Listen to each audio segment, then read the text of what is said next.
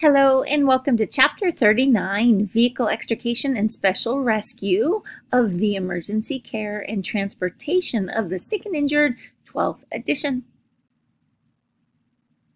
After you complete this chapter and the related coursework, you will be able to describe and apply in context EMS rescue operations, including vehicle extrication and its 10 phases.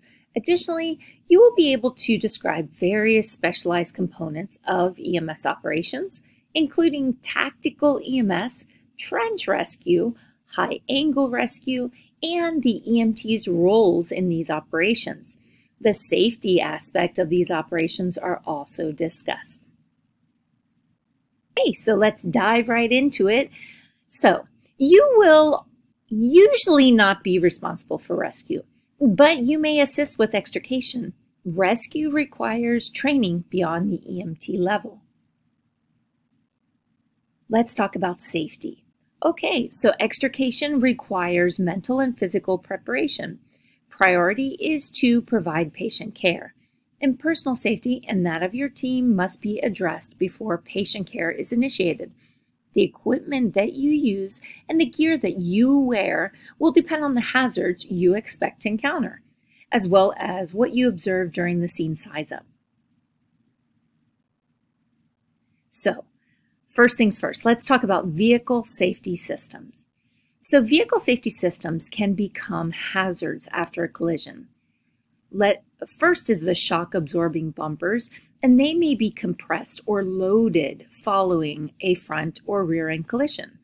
Approach the vehicles from the side. They can release and injure your knees or legs. Also, manufacturers are required to install supplemental restraints or airbags in all cars now.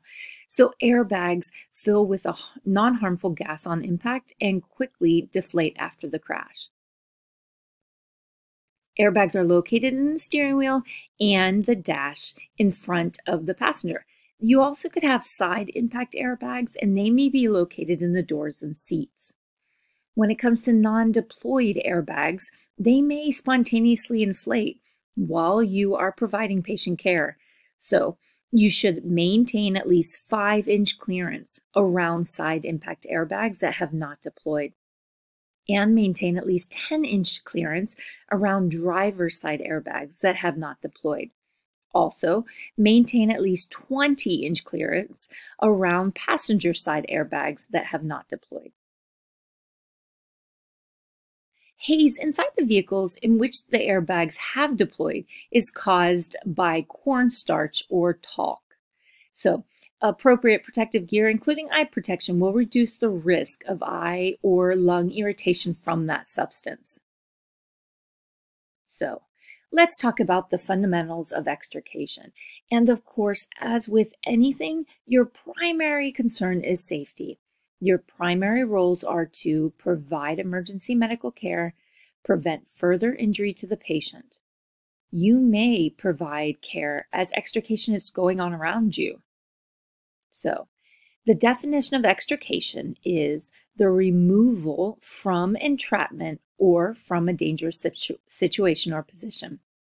Then the definition of entrapment is a condition in which a person is caught within a closed area with no way out or has a limb or other body part entrapped. Let's talk about the roles and responsibilities. EMS providers are responsible for assessing and providing medical care, triaging and packaging patients, providing additional assistance and care as needed once patients are removed, and providing transport to the emergency department. The rescue team is responsible for securing and stabilizing the vehicle, providing safe entrance and access to the patients, and extricating any patients. Law enforcement officers on scene are responsible for controlling traffic, maintaining order at the scene, and establishing and maintaining a perimeter. And then firefighters, they're responsible for extinguishing the fire, preventing additional ignition, ensuring that the vehicle is safe, and removing spilled fuel. Roles and responsibilities often are varied based on jurisdictions and available agencies.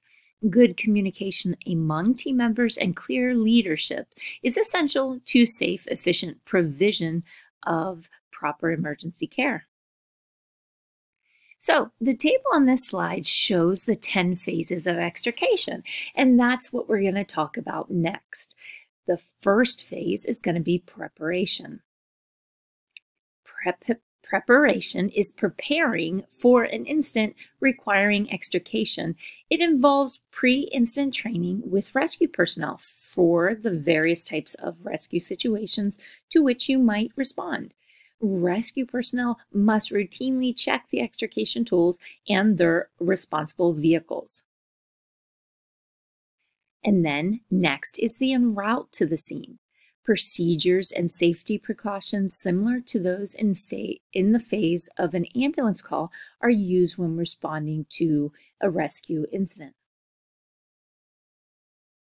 Next is the arrival and scene size up. So we want to position the ambulance to block the scene from oncoming traffic.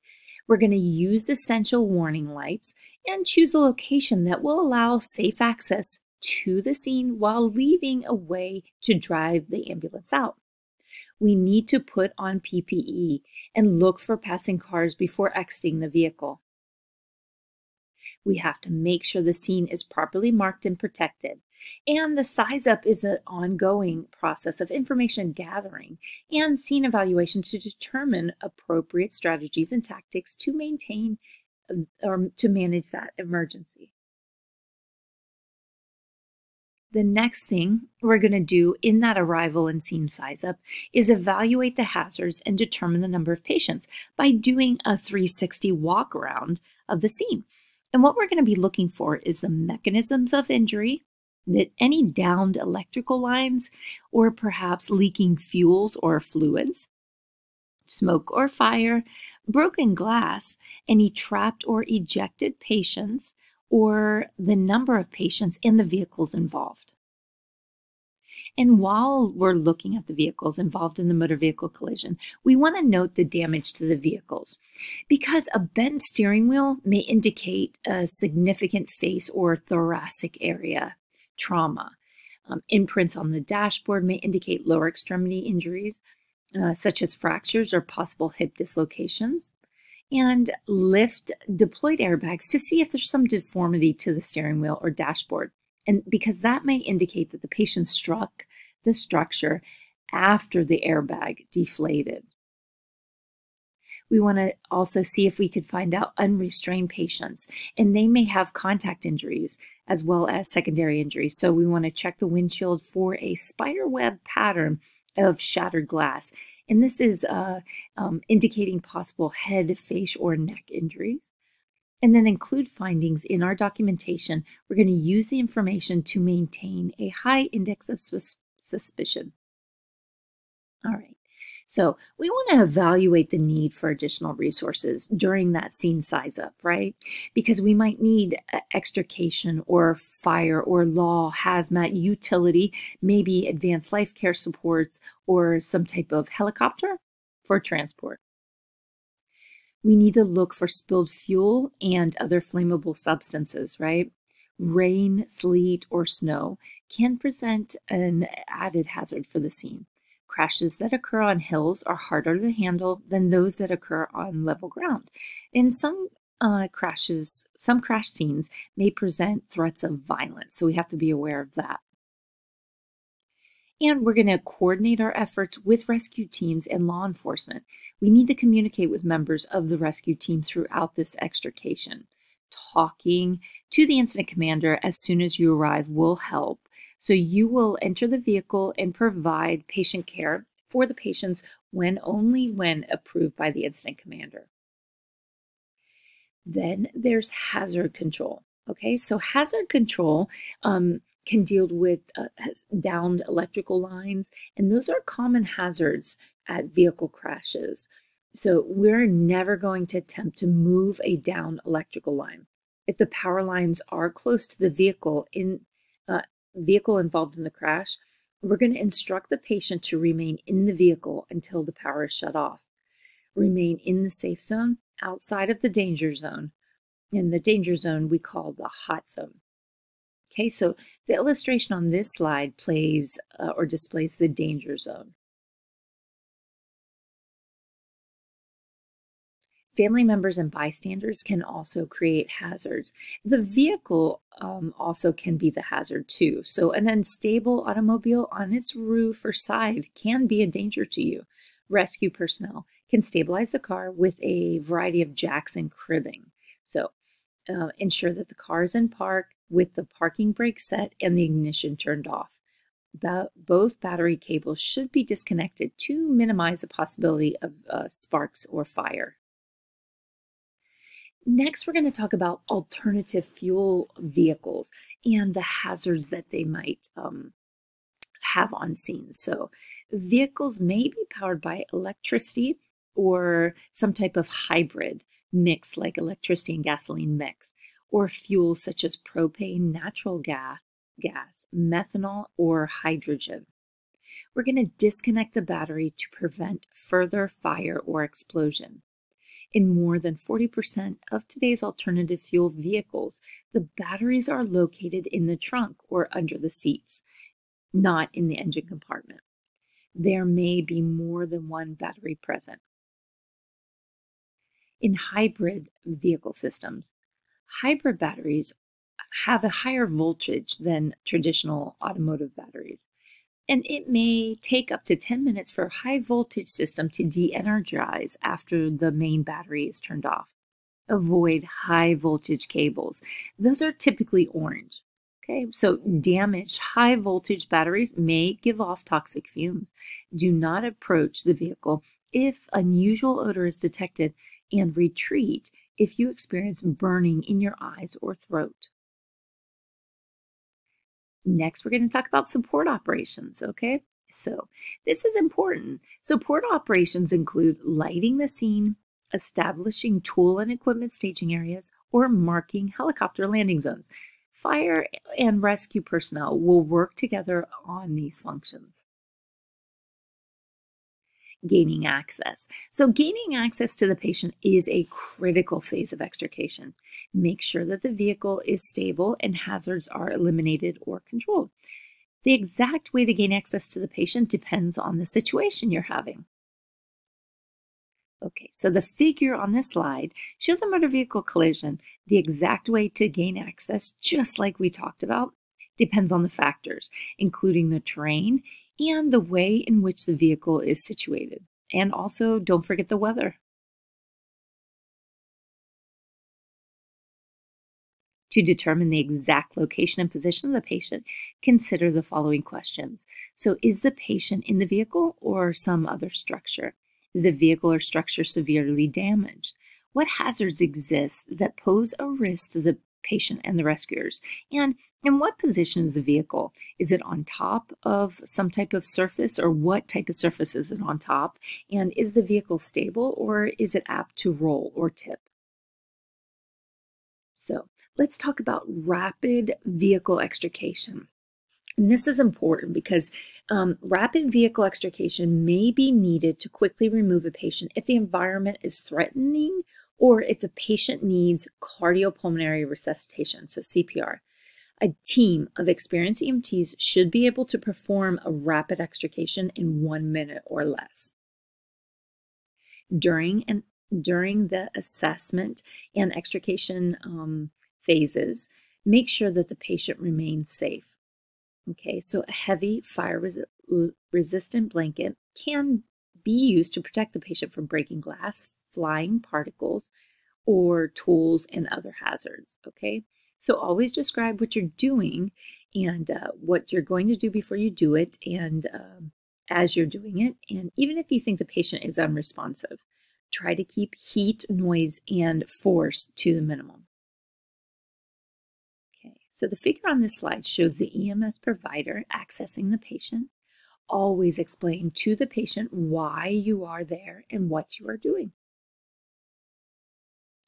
So we just had that rapid access. This is a simple access when you're doing an extrication. So simple access is described as trying to get the patient out as quickly and possibly as simply as possible without using any tools or breaking glass.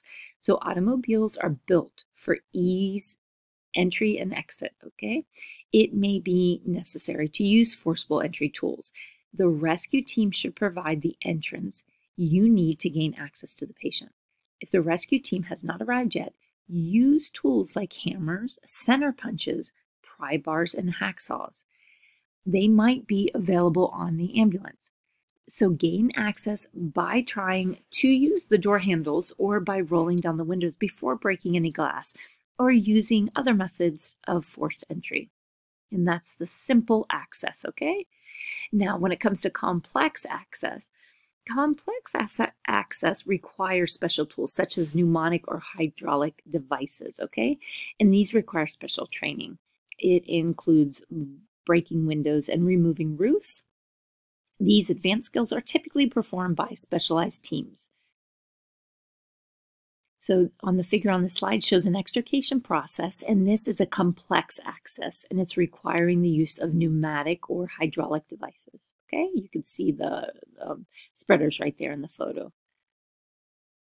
All right, so next we're going to talk about the emergency care. So providing emergency care to a patient who is trapped in a vehicle is essentially the same as for any other patient, okay?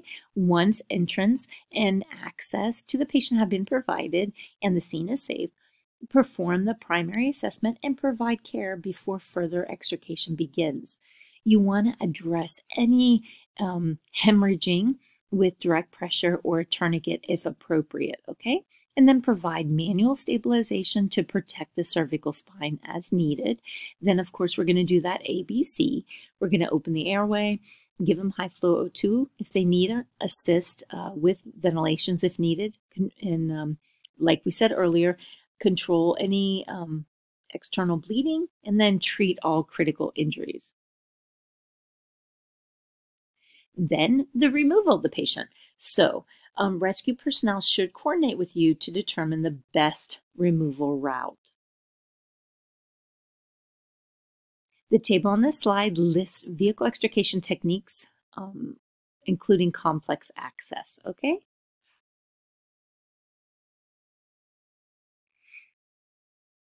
You should participate in the preparation for patient removal. Okay, so determine how urgently the patient must be extricated. Determine where you should be positioned to best protect the patient. After the patient has been extricated, determine how you will move the patient to the backboard and then to the stretcher. Your input is essential so that the rescue team plans an extrication that protects the patient from further harm. Reevaluate whether the patient needs rapid extrication. Often, you will be placed in the vehicle alongside the patient, so be sure to wear proper protective equipment. And then transfer the patient. So perform a complete primary assessment once the patient has been freed. Make certain that the spine has been manually stabilized and move the patient with a series of smooth, slow, controlled steps with designated stops to allow for repositioning and adjustments. One person should be in charge of the move, of course, and choose a path that requires the least manipulation of the patient and equipment. Ensure that everyone understands the steps and is ready, and move only on the team leader's command. Move the patient as a unit. Continue to protect the patient from any hazards. And once the patient has been placed on the stretcher, continue with any additional assessment and treatment that was deferred. So move only on the team leader's command and move the patient as a unit. Okay, so the figure on this slide shows the management of the patient during the extrication process. Once the patient has been assessed, rapidly reassess the patient. Stabilize the spine manually and apply a cervical collar if not done previously. And then there's termination. So termination involves returning those emergency units to service. All equipment used on the scene must be checked before reloading them on the apparatus. Check and clean the ambulance thoroughly, replacing used supplies. And rescue and medical units are required to complete all necessary reports. All right, so let's talk about specialized rescue situations. So sometimes a patient can be reached only by teams trained in special technical rescues, right? So special skills of these teams include the following. So you could have a cave rescue, confined space rescue, cross field and trail rescue, such as park rangers, and then dive rescue. Missing person, search and rescue, mine rescue, mountain rock and or ice climbing rescues, ski slope and cross country or trail snow rescues like ski patrol, or structural collapse rescues. Special weapons and tactics, that's a SWAT team. Technical rope rescues, so high and low or high angle rescue, trench rescue, water and small craft rescue, and whitewater rescue. Technical rescue situations. So let's talk about that. A technical rescue situation requires special skills and equipment to safely enter and move around. It is not safe to include personnel who have not been trained. Many members of technical rescue groups are also trained as emergency medical responders, such as EMRs or EMTs. Ensure the technical rescue team has been summoned and is en route, okay? So you want to check with the incident commander to see if they have done so, okay? And the incident commander is that overall command of the scene. So it's one person, they're clearly identified, and if there is no IC, you want to follow your local guidelines. When you arrive at a technical rescue scene, you will be directed or led to a staging area. What you want to do is you want to set up your equipment at that staging area, a stable location where you will be able to treat the patient. You're going to perform a primary assessment as soon as a rescue team brings the patient to you.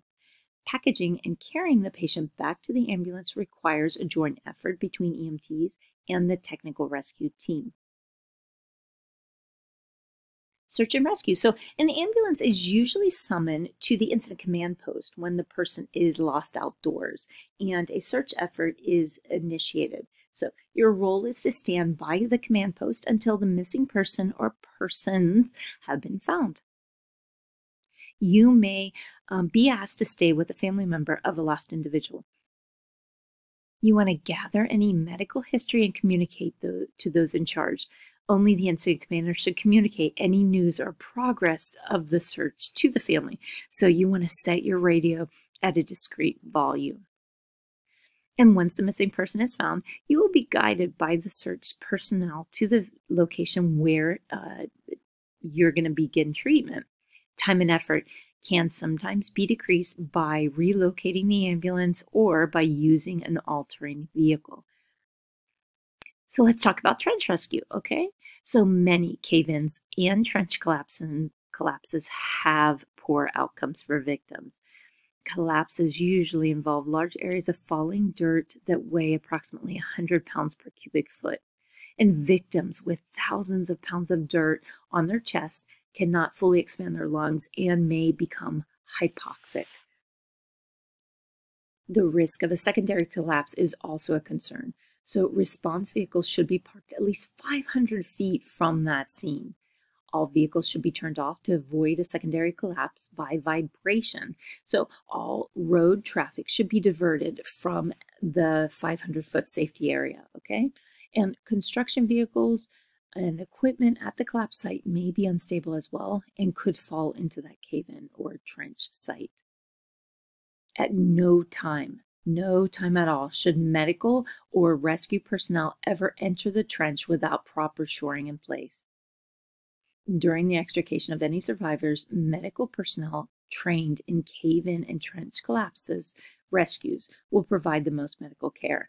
You should be prepared to receive patients once they have been extricated from the site. Okay, then let's talk about the tactical emergency medical support for law enforcement officers, okay? So a steady increase in violence throughout the country has resulted in EMTs taking precautions to ensure personal safety.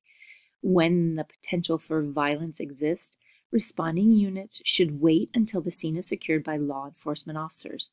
Sometimes the Special Weapons and Tactics team, and you'll hear it called the SWAT team, is needed to secure an area. Many communities have incorporated specially trained EMTs, paramedics, nurses, and even physicians into police SWAT units. When called to the scene of a law enforcement tactical situation, determine the location of the command post and report to the IC for instructions. Lights and sirens should be turned off, and outside radio speakers should not be used when nearing the scene. The command post is usually located in an area that cannot be seen by the suspect and is out of range of possible gunfire. Remain in this area. Okay, so planning measures are key in these situations. You need to have the incident commander identify a location. The incident commander should determine when the scene is safe, designate helicopter landing zones, and identify quickest routes to the hospital, burn center, or perhaps the trauma center. All right, so next we're going to talk about structure fires. All right, in most areas, an ambulance is dispatched with the fire department to any structure fires. And what you want to do is ask the incident commander where you should park and stage, and determine if there are any injured patients or whether you have been called just to stand by. Search and rescue in a burning building requires special training and equipment. Operations are performed by teams of firefighters wearing full turnout gear and self-contained breathing apparatus. So sometimes a scene may be further complicated by the presence of hazardous materials. Okay, so that concludes Chapter 39, Vehicle Extrication and Special Rescue. And next we're going to see what we've learned. Okay, so let's see. Proper protective equipment will vary depending on hazards encountered. So which piece of equipment should be utilized during all patient contacts? Helmet, blood, and non-impermeable gloves. All right, I think they want us to say that the gloves, we don't want to have, so it's blood and fluid impermeable gloves is my guess. And we are right. All right, what is the first phase of extrication? I think it's preparation, right? Yeah, because there's 10 phases, and the first is to prepare. So we want to get ready, and we need to have all the training of the various rescue situations, okay? As you approach an unconscious patient who is still in the wrecked vehicle, you note that there's a power line entangled in the wreckage of the vehicle. So what should we do? We're not going to go in. We're going to tell them to stay in the vehicle. So I think A is the correct. It's going to be retreat until the power line has been removed or the power is shut off. All right, so it's A. We do not want to make ourselves a part of the problem. Okay, a two-door passenger truck struck a tree while driving 50 miles an hour. The doors are badly damaged and jammed, and the driver appears to be unconscious inside the vehicle. Entering the vehicle by breaking the back window is an example of, and I think that is a simple access. We know it's either a simple or a complex, and I'm pretty sure this is a simple. It says it's complex access because it requires the use of tools. All right. So examples of simple access would be just rolling the window down. Okay, so we both learned. All right, so simple is just rolling the window down. So this makes it a complex access. A 30-year-old semi-conscious man is pinned by the steering wheel of the badly wrecked vehicle. Once access has been gained to the patient, the EMT should, we want to perform that primary assessment and provide any needed emergency care. I'm almost sure. Yeah. So just like we would anybody else, once we get to the patient, we're going to start with that primary. Okay, and when the EMT is in the vehicle assessing the patient, the rescue team should be, what should they be doing? A, while the patient is being accessed, The rescue team should be assessing the degree of entrapment and determining the safest way to extricate. All right. Proper removal of a critically injured patient from an automobile involves. How should we do it?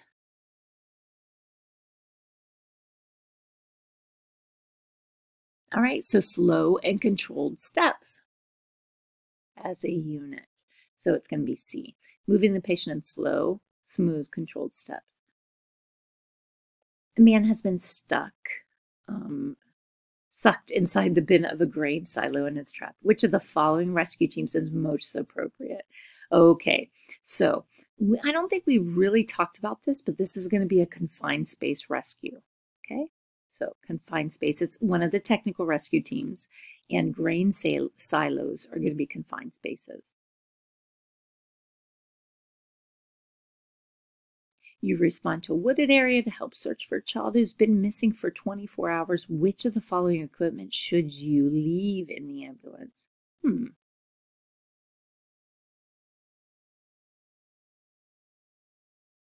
All right, so backboard. It's not easy to carry, and they say it should be left in the ambulance. All right, and then finally, you are dispatched to the scene of trench collapse. Upon arriving at the scene, your ambulance should be parked at least, and we know this is 500 feet from that incident, right? So 500 feet. Okay. All right, so thank you very much for joining us for the Vehicle Extrication Special Rescue Chapter lecture.